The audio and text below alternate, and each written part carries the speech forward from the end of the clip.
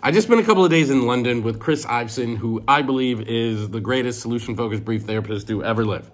We took lots of walks. He's been practicing solution-focused brief therapy since 1989. I was 12 years old then. I turned 13 in the year 1989.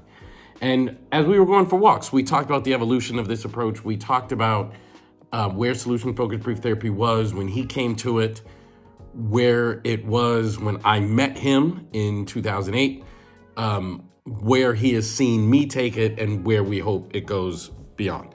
And one of the things that came up as we were talking was this idea of what kind of clients do you use solution-focused brief therapy with or not.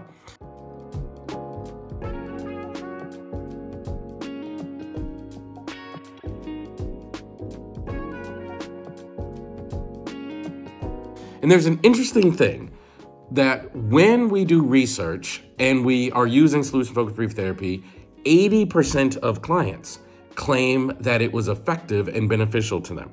80%. That's an incredibly high rate. And there was a group in Spain, a group of researchers, that wanted to take the 20% where it wasn't effective and see if they could find out why.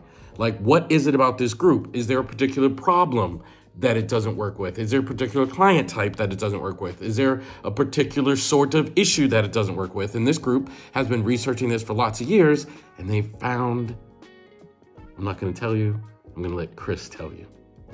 Well, I would see anybody. In fact, for over 30 years, brief have been seeing clients, most of them referred by public sector professionals who we see without charge, and we've never turned anybody away.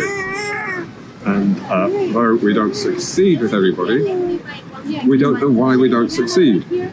Our colleagues in Spain at the University of Salamanca have spent years trying to research the causes of solution-focused failure, and they've never found a reason.